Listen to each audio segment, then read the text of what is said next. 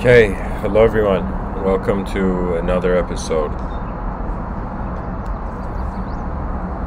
The title of this evening's episode is "Without Love, the Species Won't Survive." And I want to speak about obstacles in compassionate collective progress. You see, there's a lot of things that human beings can comment on.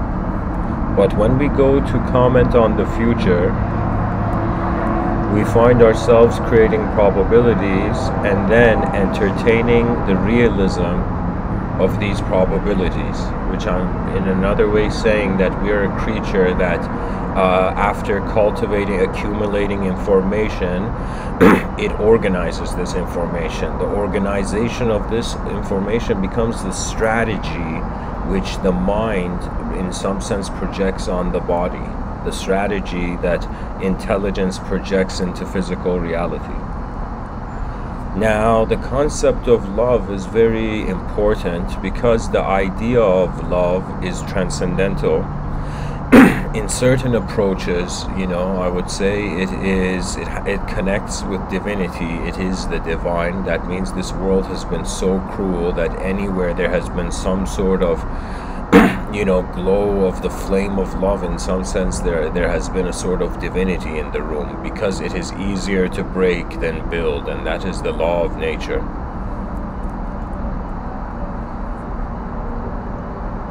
So the concept is very important, but how many types of love are there? We have a very incredible lecture by a man named Alan Wilson Watts.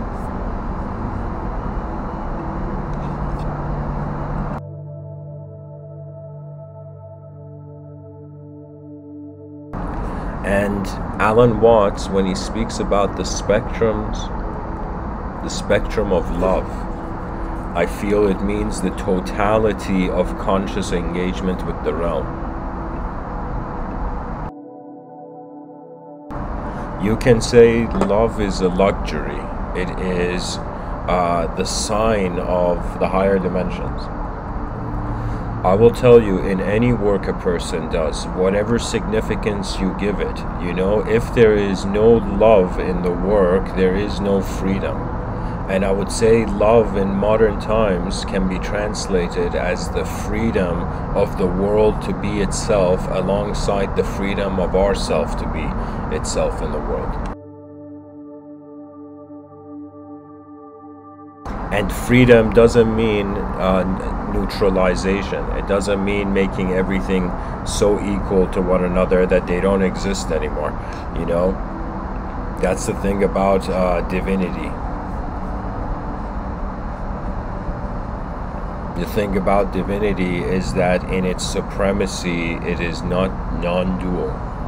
In that non-dualness, there is no divine person, there is no divine world, there is no divine invisible force. The whole moment is divine. And I don't know, out of 8 billion human beings on this planet, how many realize that their moment is just here. There's a unique divinity. What it is? It's as if love is the space where the greatness of the future kind of is training to arise,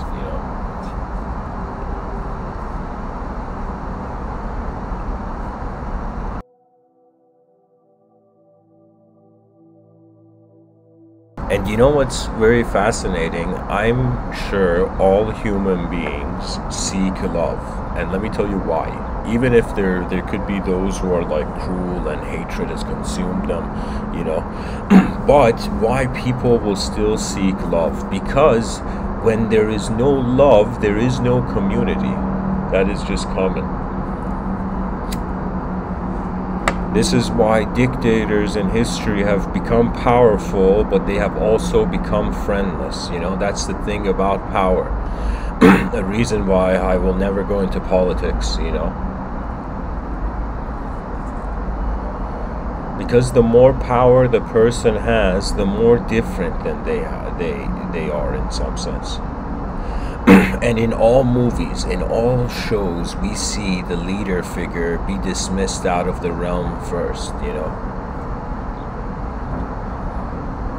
And the reason for that is that leadership echoes, you know. It's like a chain of command, you know, and this chain of command echoes on. And if in the chain of command the command is love, that echoes on. If the command is hate, that echoes on, right? Like in the future, we're going to have cyberspace enter our realm in a very unfamiliar way. So when cyberspace becomes real, and imagine we reach a point where, you know, people are fighting the machines, and suddenly there comes a prophet of the cyber era. And in that cyber era, this prophet comes and says, enough, for the first time, let our species love its creation.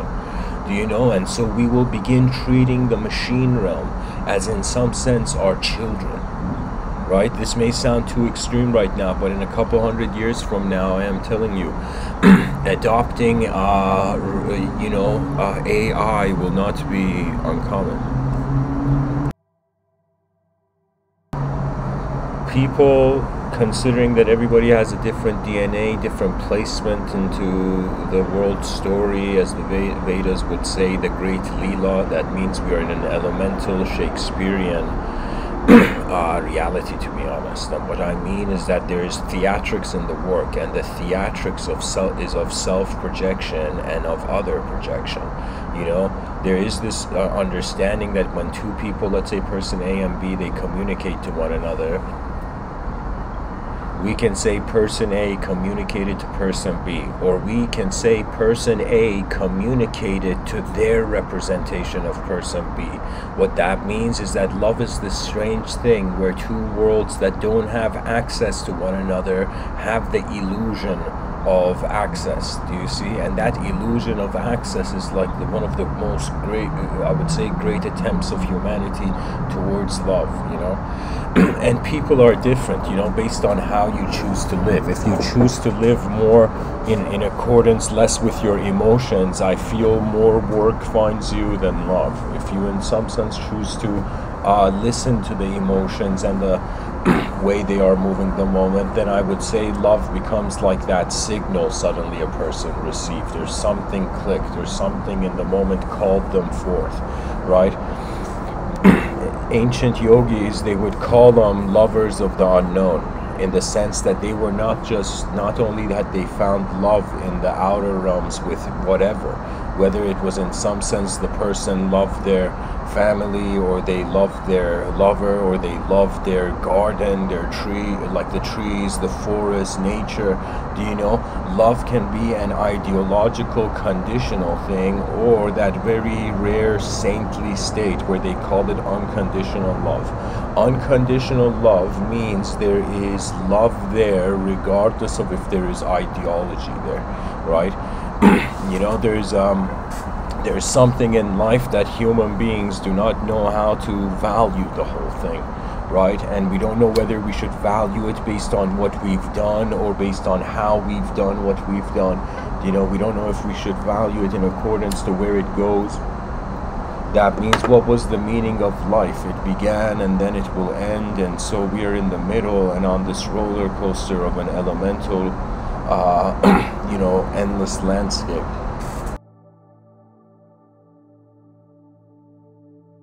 It's as if an infinite illusion is trying to love the void, and in doing so completes.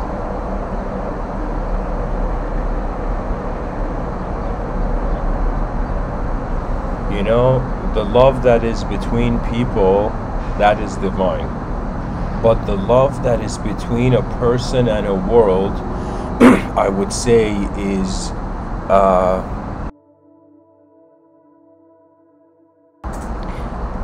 more divinely involved. You know, I have been in nature, and there has been times where this is just a habit I've had as a kid, that anytime I go to some nature area, anytime I see a tree, I would always go put my palm on the tree, and it would be as if I was visiting an old friend. Do you know, there, I would say that we are guests in this world, and with that vision, what comes to you is like the privilege. It's like a blessing. You know, the Buddha was like, hey folks, you know, you're born alone, you die alone, and if there is companionship, if there is anything, you know, in the middle of the journey, that is the blessing. That is an add-on, you know, to how the system is designed, you know.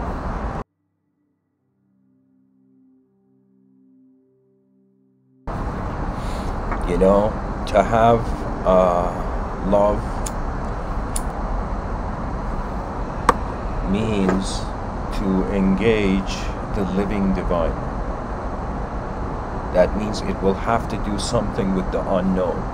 Because if everything is known, the person has no reason to animate. It is only when there is something unknown and there is room or space to expand.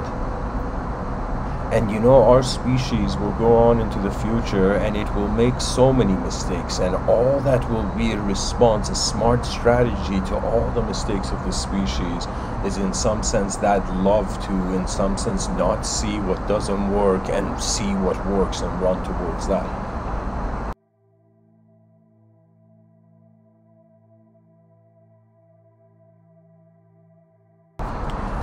You know, I have seen in Eastern cultures religious people who have acted in front of others that they love God, you know. I can't tell you how many people on this planet I have heard the sentence, I swear to God, right? As if it's like the ultimate declaration.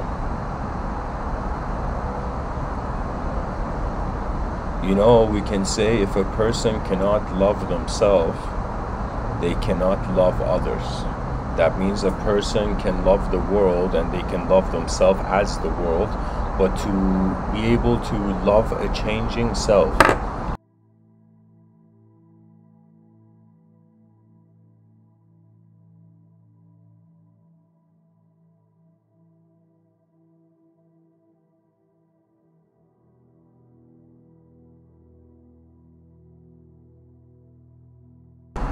be able to love yourself, I would say, is an art.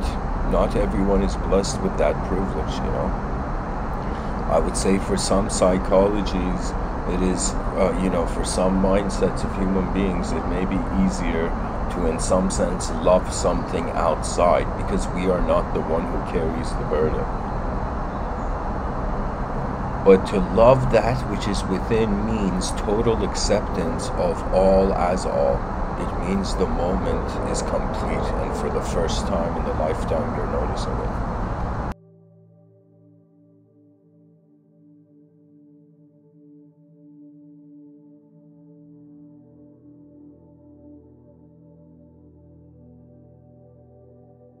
I would like to read for the audience how love exists in the dictionary.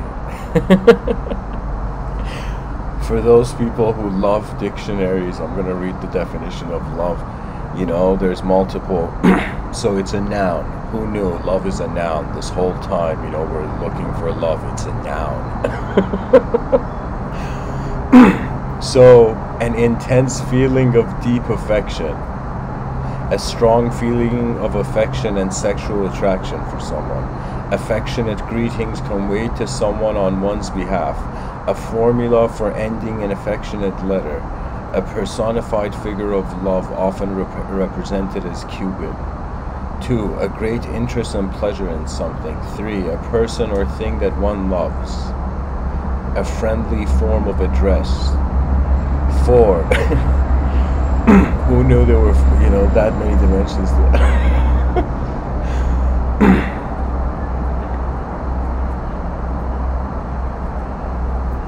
So a score of 0 evidently in tennis and squash and some other sports is called love. Who knew? You know? So when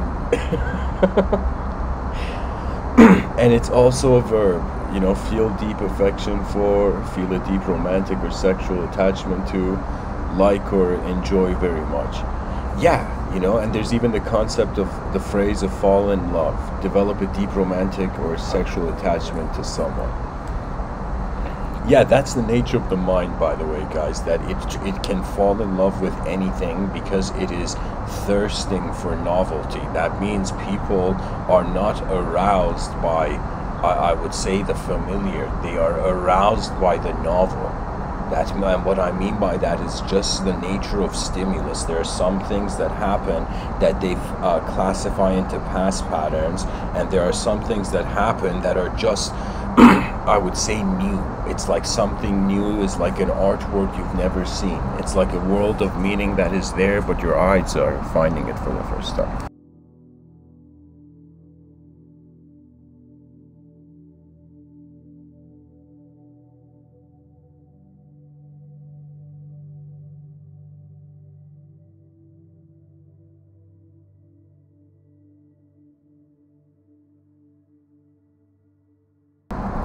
And you know what I would say love is like in this episode? Don't worry, folks. I'm going to read a lot of quotes like of people in history who have shared their views on love. But what I want to say is that because I use this vision, this model, I call it Mr.Within's inner and outer realmism. Because I perceive this in every moment, there is an inner realm component and there is an outer realm component. When I look at the concept of in the outer realms, love is compassion. That's the simplest thing. The Dalai Lama was so enlightened that he found out the most important idea to share in the human species on a global platform. That without compassion, we don't want to, it's like we don't want to even see the human being's future.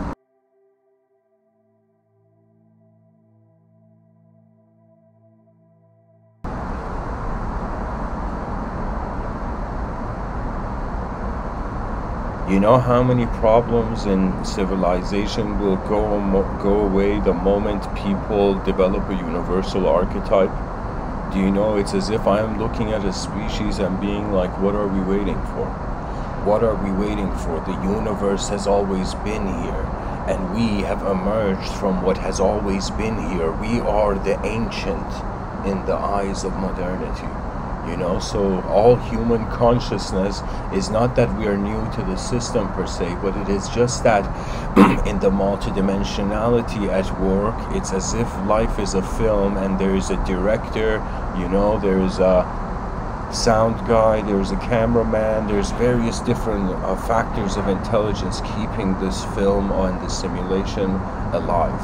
Right now, when I use this concept of the inner outer realm, of course, I'm not like you know, Casanova or Don Juan talking to you. So it's not that I can. The way I have found a sort of understanding is that there are some moments in life where you find forces that are greater than you. And when you find forces that are greater than you, when you meet the unknown, the edge of the language threshold, and the inevitable, that means there's certain circumstances in life that the way it is designed, it's as if like, what can you do? The show goes on, right? So the situation is constantly in flux. Now, the way I keep trying to want to communicate a sort of union I have found where it was for a second me accepting not the content inside my moment of awareness, but accepting my whole moment of awareness.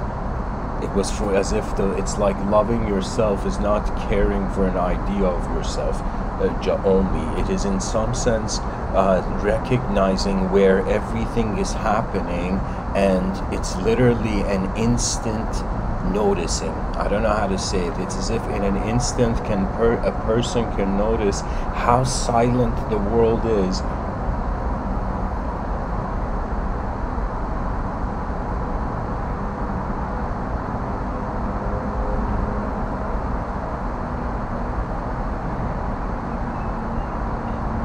And how from that silence there is an untouchable innocence to life attempting things for the first time.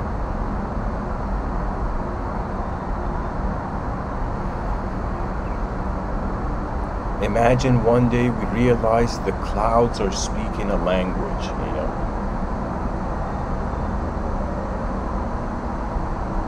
That the shape of reality is its meaning. You know, there's many things a person can extend their attention to. It's as if we're such a multidimensional being, all of us, that right now as I'm talking, every person listening to me, you have your attention literally in, how would I say it, a sort of nebulous totality. So what I mean by this is that, I'll give you an example, I'll use myself as an example. Right now as I'm giving this talk, my attention is on what I did earlier today. The attention is on where I am now. The attention is on where I will be. Then the attention is on the talk. And then the attention is on where the talk started, where the talk is, where it will go. Do you see? So the attention has literally extended out into various dimensions of perception. And it has in some sense, like Neil Armstrong, where he put the flag on the moon. And what does that signify? That signifies human intelligence got here, right? So when we come to knowledge, it is not per se how we understand a single design, but how we comprehend through a macro angle the rhythm of everything that happens.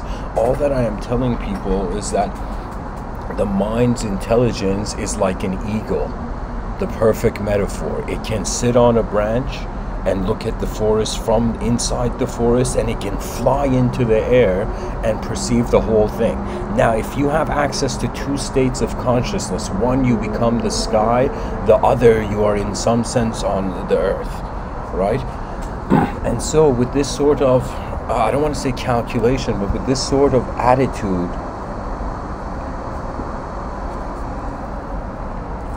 that every moment has a simple bunker and a complex ivory tower. Every moment has geometry. Geometry connects to the infinite.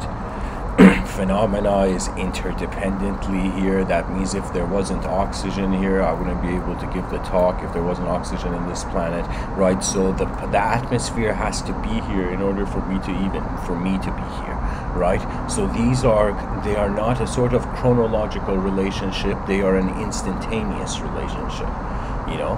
And you know what it is?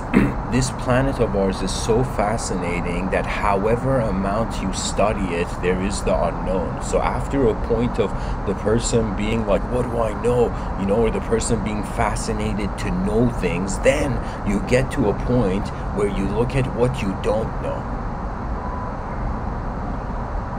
So the unknown dimensions of life activate, and to find a sort of unknown love.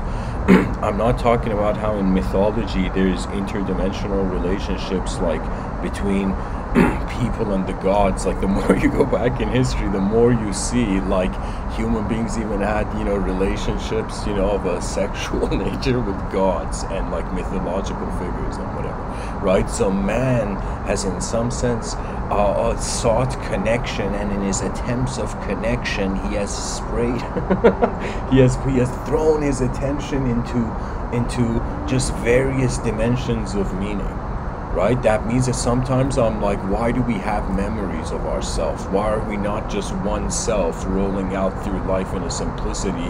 Why is there the complexity of who I was yesterday, who I am today, and who I will be? Why is that complexity overlaid on reality?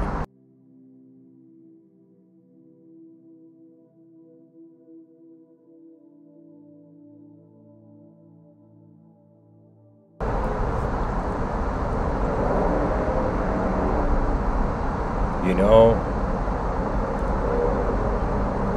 for me, either the option is to look at this world and perceive a gigantic emptiness that leads to no fathomable resolution. That means there is such an emptiness. Like one world perspective is like, all right, it's emptiness. What is love?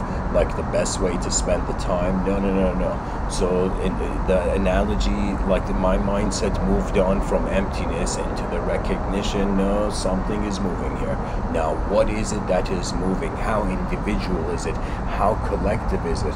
We have quotes in ancient wisdom. I might be able to read some for you today, you know. We have quotes from ancient wisdom, even I believe it was Rumi. He says lovers never meet, they are in each other all along. What he means is as if like moments are planted, right? You know, and so there is a sort of cultural romanticism, you can say, and then there is a sort of ancient nature connected romanticism.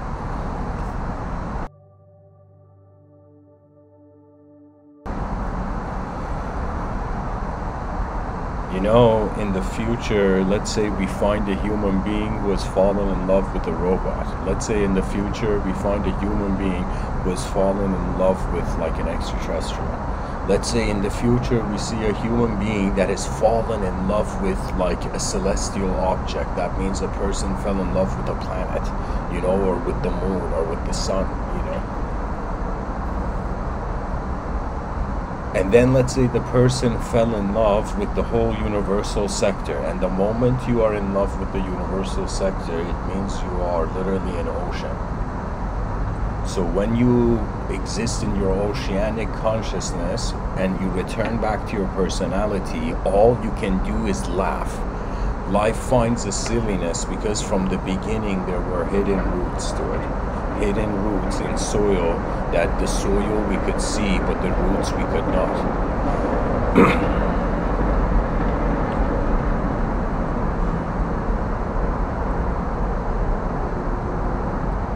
Time is one of mankind's greatest inventions, but at the same time one of mankind's greatest blindfolds. Blindfold, you know. We have been, you know, I was looking into this concept of psychology, like, how can I tell you? Some people are fascinated by the soul, some people are fascinated by the mind, then they are fascinated by the soul. And I was one of those people who was fascinated by the mind, but when I came to look at the mind, I couldn't find it.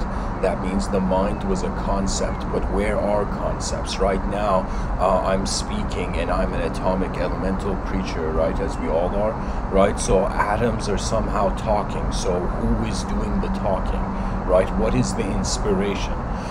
Was this system like, was the world like a seed where the design of its complexity was already there, right? Or are we in the imagination of higher minds, which till the end of time will be unfathomable? And that's a clue.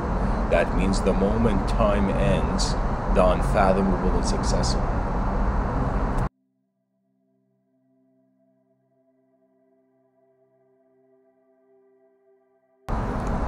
Love can be a simple presence.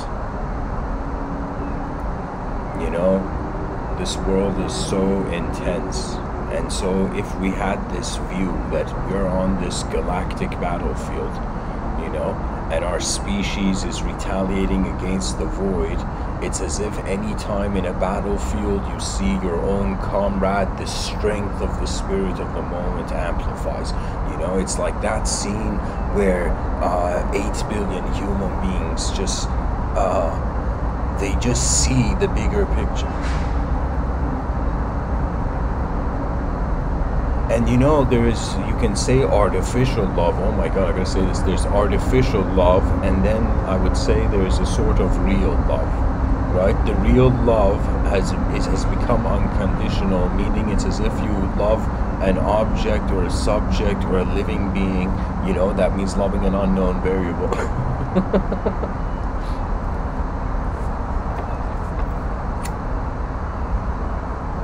Ultimately, we're all loving intelligence. If we consider ourselves as an intelligence in this universal sector, you know. And you know what it is? We are matter that is more, it's not like we're more, excuse me, it's not like we're more evolved.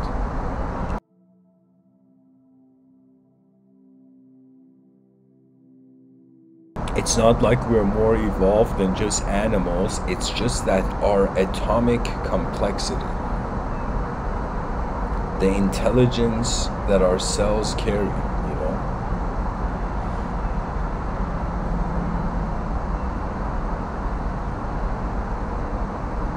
You know, sometimes I feel that I am just a background seer of the world. I feel as if I am like not the sky, but it's as if I am a wind in humanity alongside having a, you know, physical body and existing.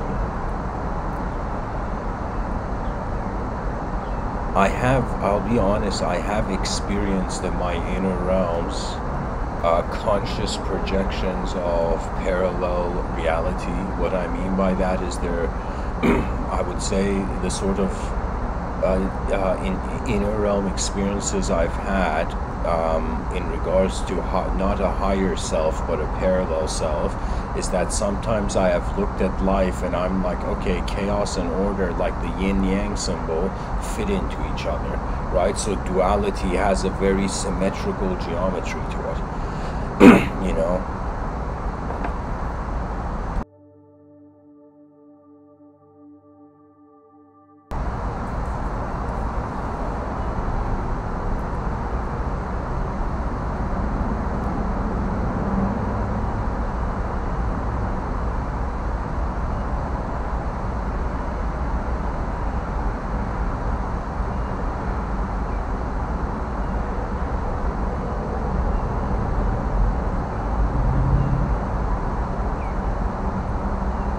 I would say that the love that I'm speaking about, which I feel the advanced civilization requires in order to survive, is an outer realm love of tolerance, you know, tolerance and efficiency as filters. In the inner realms, it would be tolerance for the depth of innovation. That means it's as if we have this attitude, everything we do, we try to do, go all out, but in some sense, we calculate the consequence of the effort. Because if you don't love your past, you probably hate your present. And if you hate your present, you will hate your future. But if the person realizes the past was just a film that finished, you know, and the final credits were, you know, are like your memories of it now.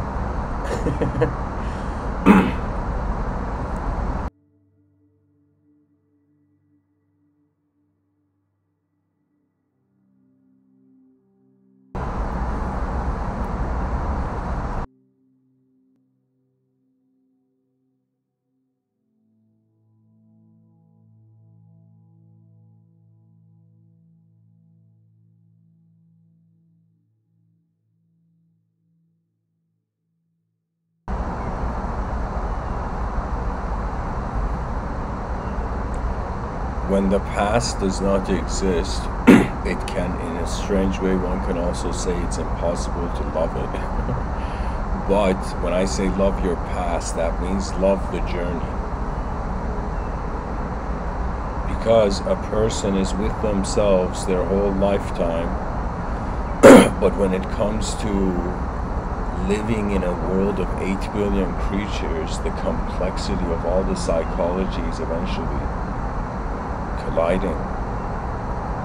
There has to be multidimensionality as a backup system to the love that didn't arrive on time.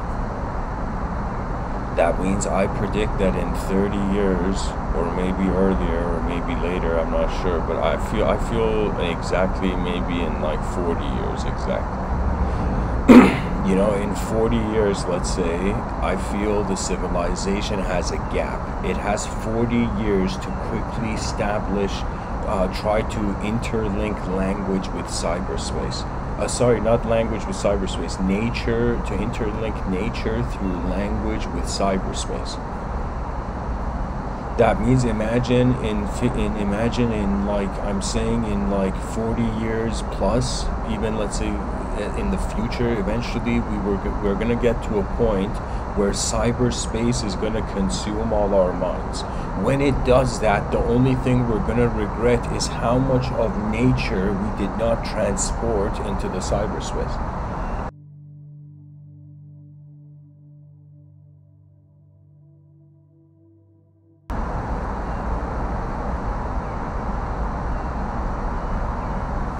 So now on to the quote tunnel.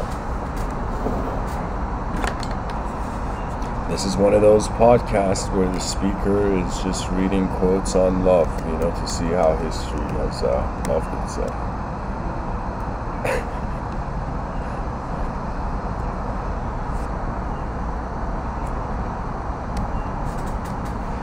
Orson Welles.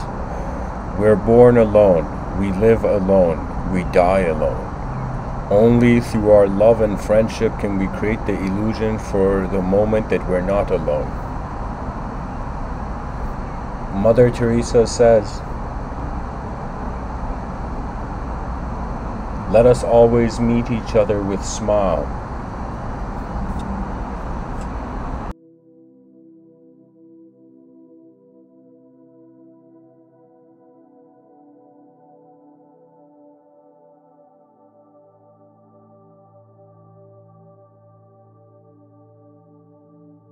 Excuse me.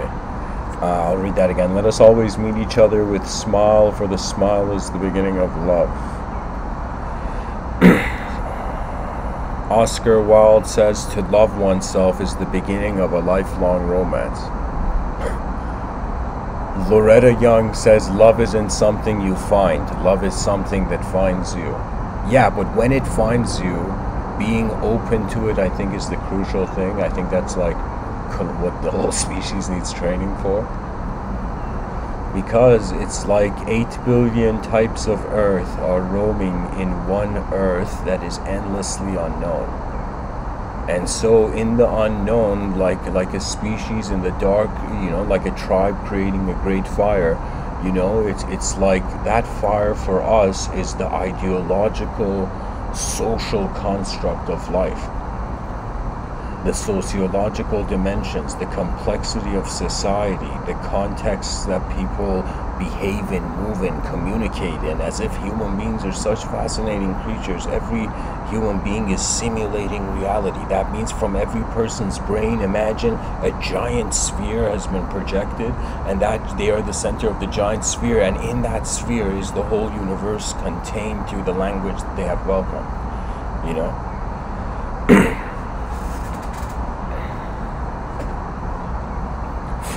Ferdinand Foch says the most powerful weapon on earth is the human soul on fire. Victor Hugo says life is the flower for which love is the honey. Francois de la Roche Foucault says true love is like ghosts, which everyone talks about and few have seen. This is something where I would say true love would mean the access of two true selves to the same inner realm. It's as if minds have to be directed the same direction or it's meaningless. The evolution. And the issue is that emotions make us assume the inner realm of each other. Right? Emotions are like the imposter, or like the untrustworthy friend that never needed to be there.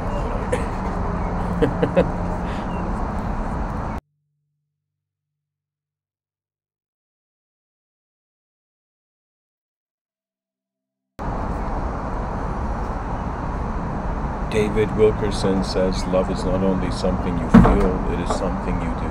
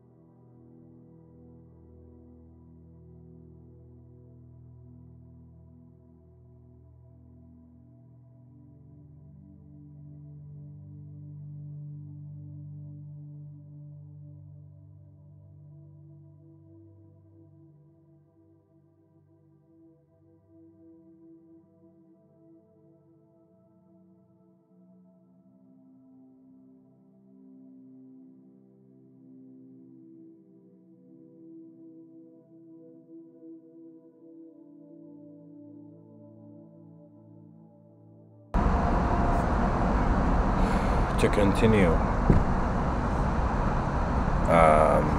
this quote tunnel, Khalil Gibran says, life without love is like a tree without blossoms or fruit. Lao Tzu says, kindness in words creates confidence, kindness in thinking creates profoundness, kindness in giving creates love. The Dalai Lama, the man of the hour, says, love and compassion are necessities, not luxuries. Without them, humanity cannot survive. This is like a great puzzle. Like, why would a human being on this earth say, without love, humanity cannot survive? Because without tolerance, we will never see the completion of any great project. And humanity is the great project, you know. It's actually Project Humanity.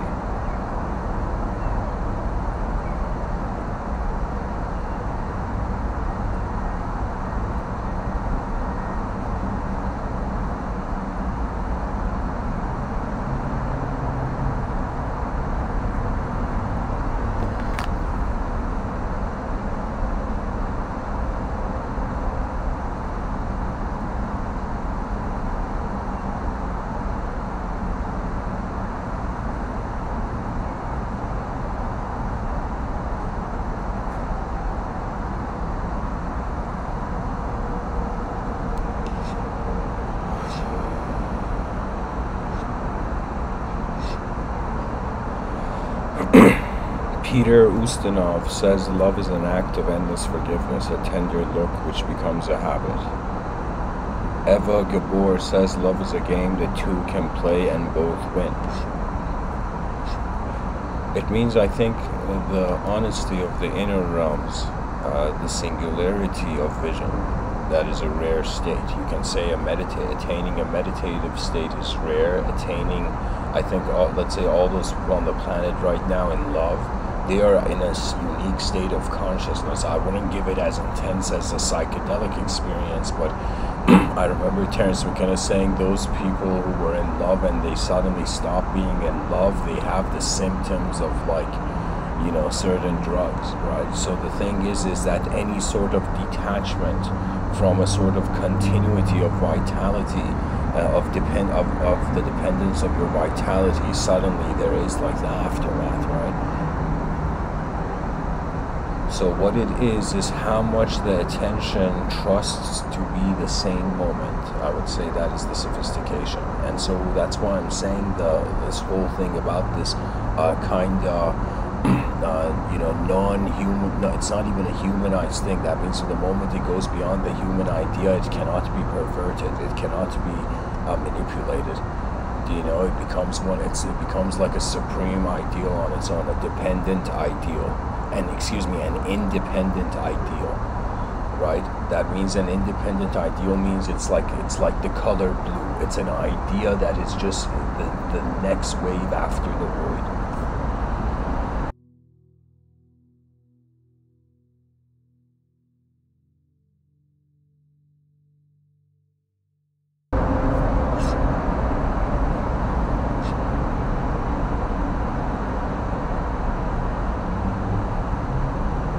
Jean Ennui says, love is above all the gift of oneself. Mother Teresa says, spread love everywhere you go, let no one ever come to you without leaving happier. Aristotle says, love is composed of a single soul inhabiting two bodies. Oh, okay, so it might have been Aristotle, not Rumi. I think Rumi has something similar though. Martin Luther King Jr. says, I've decided to stick with love. Hate is too great a burden to bear. Just take that in, guys. The state of love, its karmic reward in samsara, is so much more than hate. Why? Because hate is a destructive force, but life is a creative force. The moment that destructive force tries to impinge on the creative freedom, the universe roars, as if we're inside, like as if the whole universe is the body of a higher dimensional being, and just anytime like something evil happens, that's like an infection to the body and an invasion, and so the white blood cells in some sense retaliate, right? So karma, and when I say the lords of karma, I'm talking about like the white blood cells of a universal being, you know.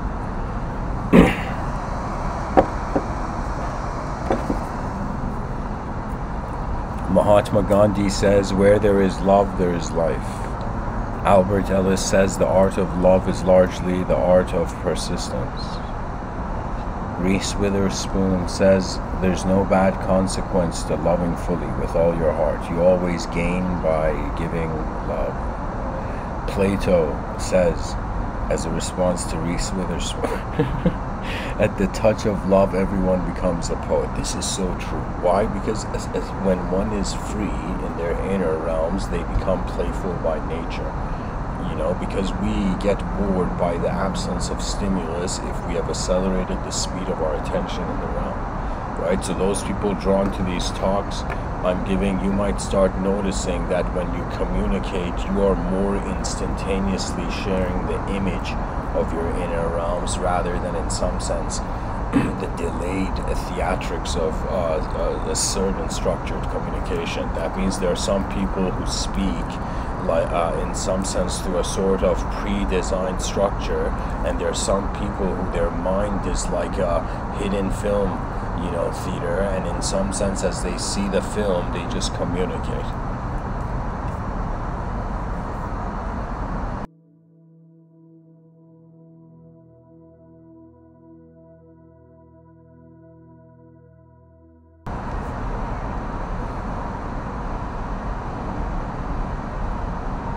Thomas Fuller says, absence sharpens love, presence strengthens it.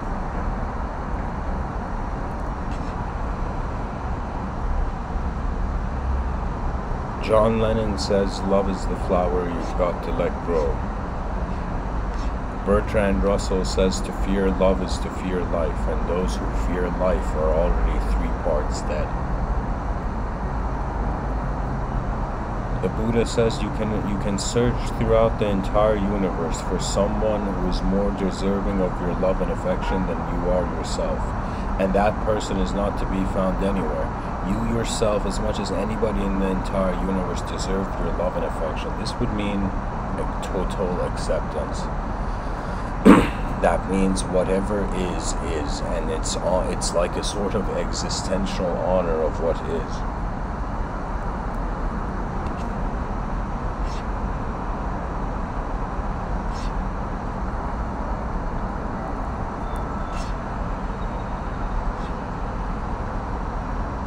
Ovid says, if you want to be loved, be lovable.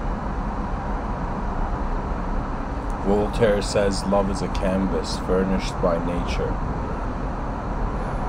and embroidered by imagination. Paulo Coelho, one is loved because one is loved. No reason is needed for loving.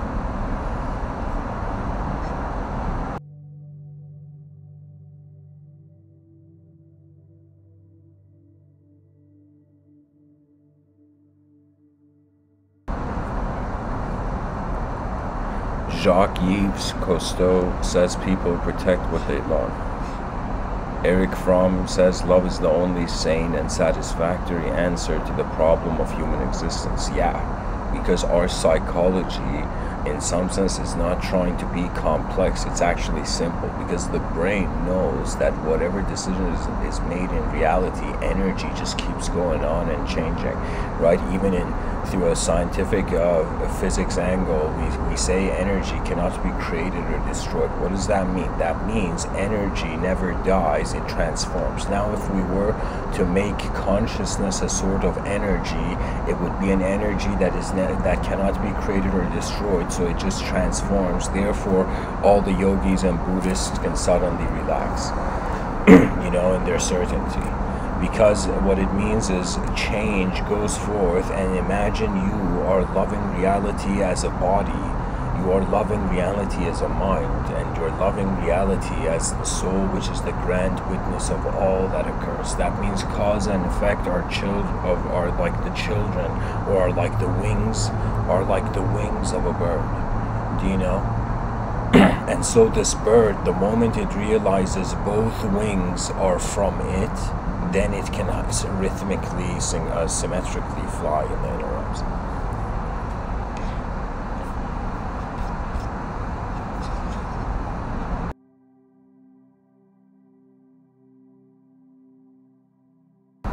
I think all human beings have reception and expression threshold concepts I created to demonstrate that human beings throughout the day have to express a certain amount and have to receive a certain amount. Now, what tends to happen, I think, in just general psychology is that we tend to find, like, what are the options? We imagine we're just a creature seeking information, but new information. So how we access new information is by constantly going towards what is animate. That means, like, a huge revelation for the marketing industry, suddenly realizing human beings are going towards the new. And so the greatest marketing is one that is, in some sense, has envisioned a better future.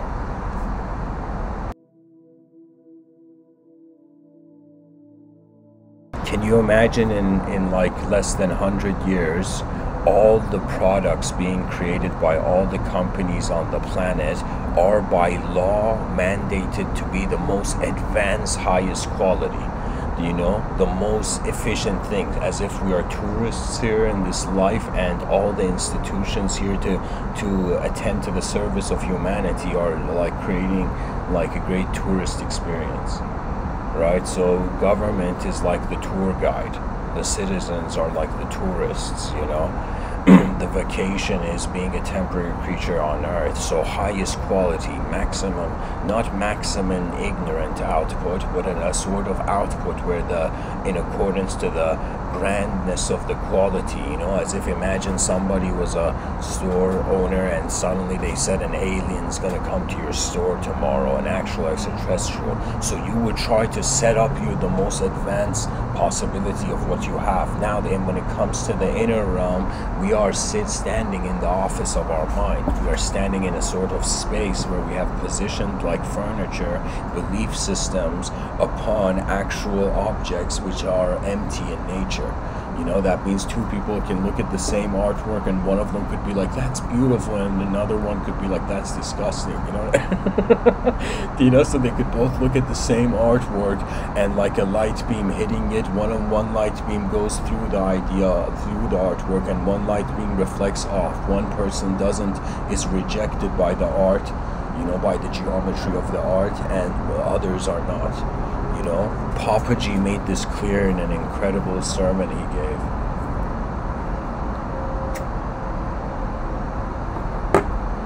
Papaji, somebody came and told him, why is it that not everybody can get in? Not that everybody cannot get enlightened, but the person was saying, why is it that some people are kind of lost in some sort of limbo state in life? Like, why is that taking place, you know? Why are there purgatory side effects in the outer realms? And a huge reason for that, personally, I would say, is that we're living too slow as a species.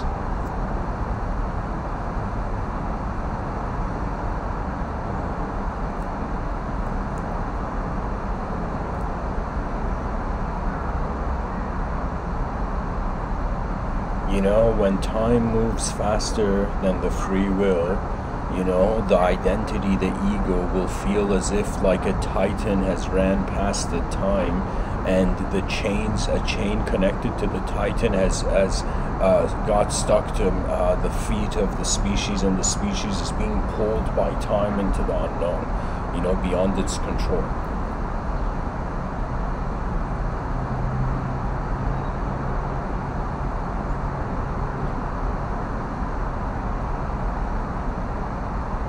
The mind is a force, and any management of any force can be seen as a sort of technology. You know, that means we have reached an era where for the first time 8 billion human beings are being requested to become inner managers, to become conscious of the faculty of their intelligence, and to recognize that because no one like them has ever existed, they are the first. You are the seeker of the truths of your world.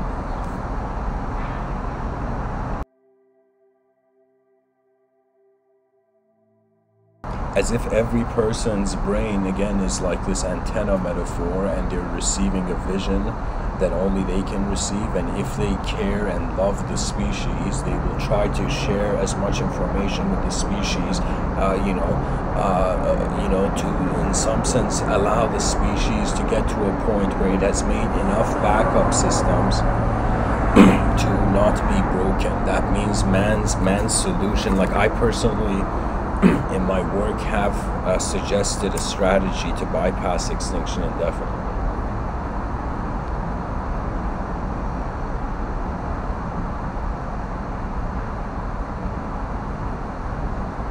And I think love is, in some sense, it is really karma as well. In yoga, they would say there's 4 types. That means there are like 4 states, and love is like one of them, And I'll tell you what these 4 types of yoga was. There was one that was called Raja Yoga. This is in the Bhagavad Gita. And the Raja Yoga is the yoga of work. Oh, sorry, excuse me. Raja Yoga is the yoga of knowledge, not work, knowledge. Karma Yoga is the yoga of work. Bhakti Yoga is the yoga of love. I'm not kidding, like literally it's the yoga of love. And then we have, oh my god, what was it called? Jena Yoga. I'm not sure exactly about the name, but this was a type of yoga where it was through certain specific spiritual practices. It had to do with a sort of complex, ancient ceremonial attitude towards reality, right? So that was a type of yoga not for everyone, But they would always say that the Bhakti Yoga, the one who was engaged in the yoga of love, or as the Buddha would say, everybody has a Dharma. Dharma is like what's happening as you right now in accordance to all that has happened so far in the universe. And Dharma means your film, pretty much,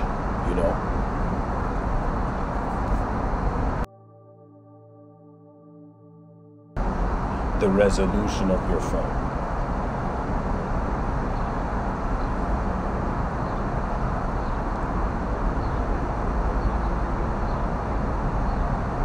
To be free and then to live. That way there is no absence of vision.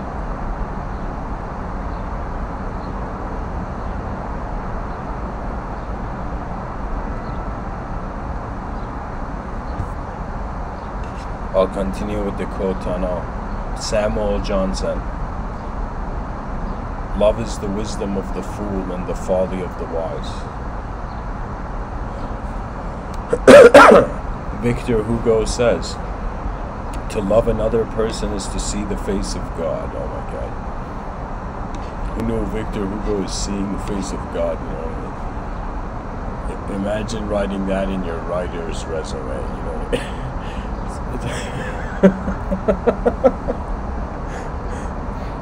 It's like, why was this person late to work? He was seeing the face of God, in his wife,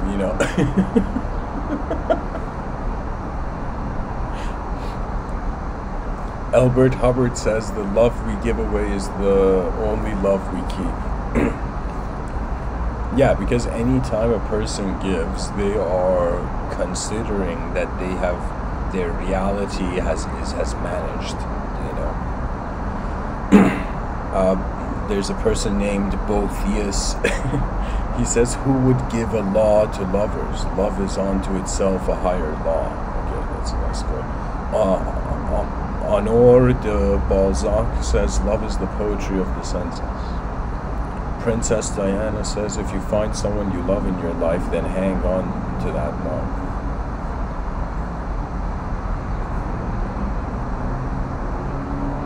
Oscar Wilde says, who being loved is poor.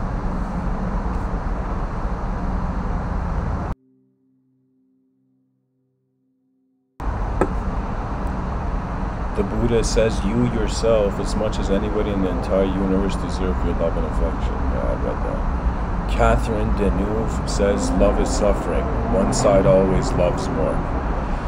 that's conditional love. You know, conditional love is image-based. That means if the image changes, it's as if, oh, the love is gone, you know. But unconditional love would mean a care for the victory of the soul of the other, you know, whether it's a species or whether it's an individual or whether it's like the galaxy or whatever, you know.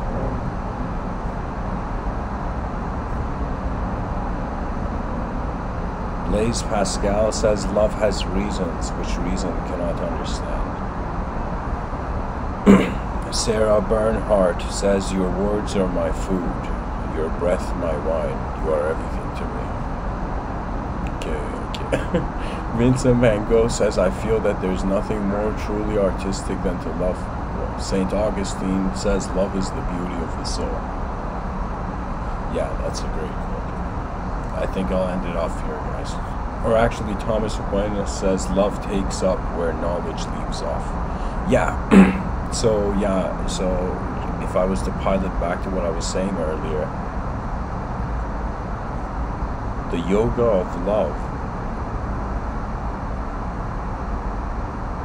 as one mystic defined it, is like God coming directly and holding the hand of the individual and taking them to truth. You know, the Raja Yogi was in some sense a scholar, a sort of information processor as a sort of the lifetime, as if the person lived as an information processor.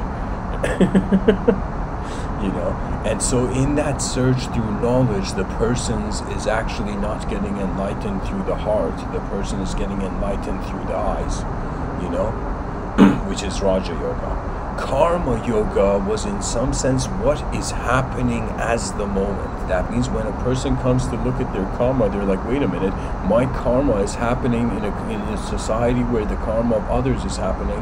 My karma is happening in a world on a planet where the planet has a sort of karma. My karma is happening simultaneously where the whole universe has a karma. So at some point the person's like, whose karma is it anyways? So the karma yogi is fascinated by the existential condition, but not just limited to the sensory realism, you know. That means physicists would in some sense be Raja yogis, you know.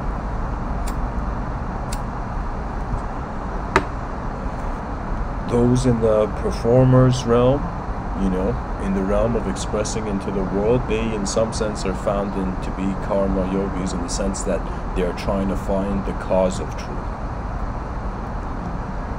Because all that karma means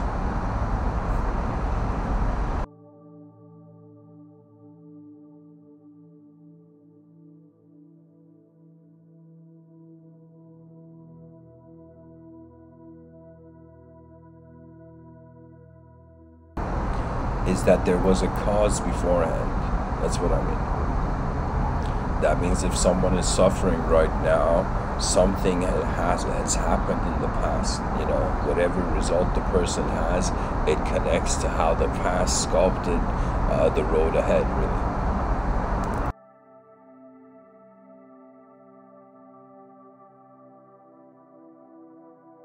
And you know, there is this idea that we fall in love. I would say falling in love is for society and culture, for secular culture. I would say for non-secular culture, or any sort of metaphysical, multidimensional view, it is in some sense, love is in some sense arising. It is flight. It is the mind aiming for completion, but not a completion that is conditional. You know, as if in some sense, when King Arthur was about to pull the sword from the stone, the whole universe paused, and it was as if a private moment where he recognized as if he had tapped into a destiny checkpoint.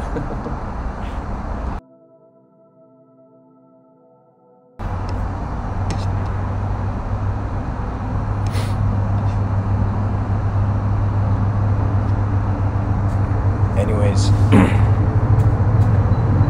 there's so much more to say about this topic, and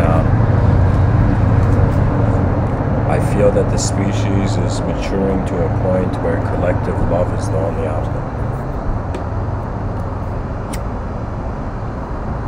In the trenches of the language wars And in an era where the creature has consumed so much information that the creature's like, what now? You know, that's the hilarious thing about outer realm success, that the moment you reach the top, you realize in some sense that it's just the beginning. That means there is so many things that can update, that it's as if all of the world problems, who knew, is not because we're greedy, careless. It's all financial mismanagement. It's mis-resource allocation. And it is conflicting world visions, right? So the challenge of actually, like even the United Nations, I don't understand why they don't have a philosophy department. They have to have a philosophy department where the ideologies that all world leaders are functioning under are taken into consideration towards the potential of a peaceful global future, right? So it's as if sometimes I find in these peace conferences, what are they talking about, right? And I realize it's as if they're talking about like planting trees and all this stuff, and I'm like, how precious.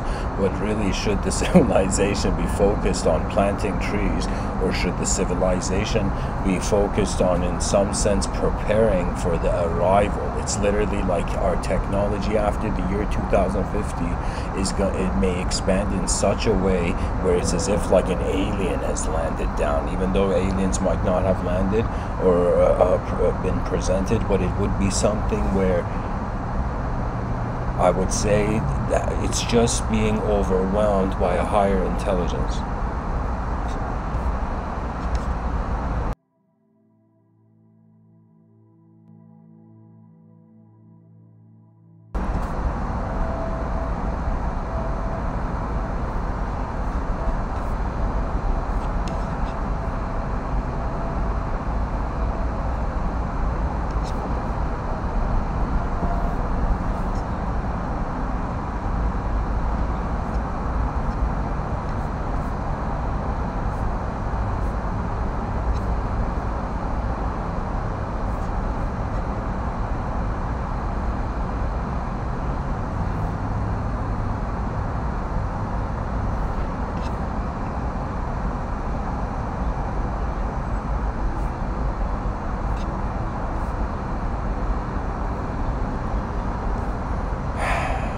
The world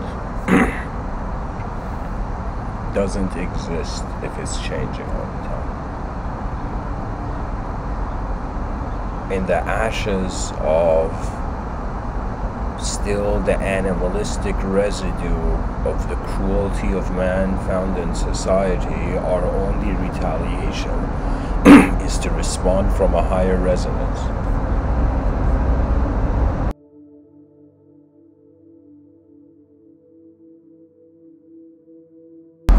Every person is cultivating their own space of mind. And you know, there is no death if we are energy. So to meditate on how we are an energetic being present in the realm, how our intelligence creates boundaries, how the geometry of the moment speaks to us, and how in the moment we are called forth. Right? Because after a person has activated a certain amount of skill in their inner realms, the inner realms pushes the person towards the outer realms. That means what happens is when the mind finds a state that is worthy of, like, finds like King Arthur's sword, right? Like you have a King Arthur sword moment, you know, where it's literally like linking your past, present, future into one moment, and then linking that moment to the next moment. Anyways, guys, love your world simply because you're in it once, you know.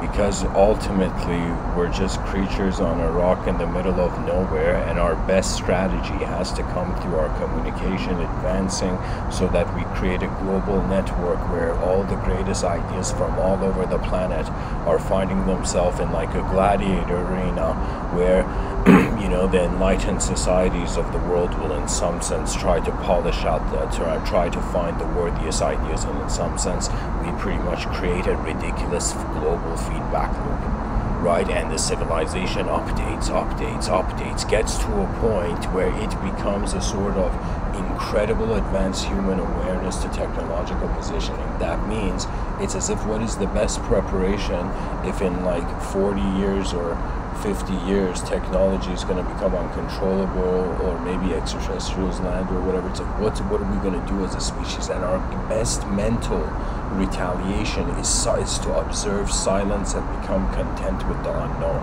That means whatever happens, it's as if the unknown has been watched before. Anyways, guys, thanks for listening. I hope this episode was helpful. Much blessings, and I think in 3 more episodes, and then it's got the live streams are going to just be presented to members.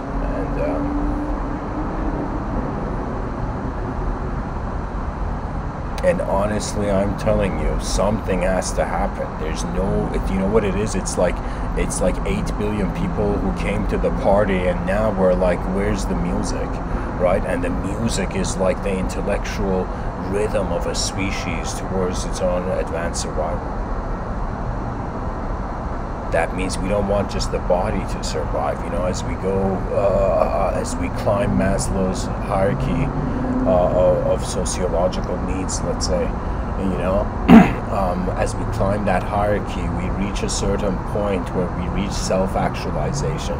But in order to be for yourself to be actualized, you're going to notice your collective self is everything. So how everything is happening becomes your identity, not in the sense that you are having being a certain idea in accordance to everything. How do I say it? I'm just saying that when there is a universal identity, right, the shackles of and the story of a person kind of break. And I feel from that raw vision, you know, one in some sense is in the proper state to advance civilization. Anyways.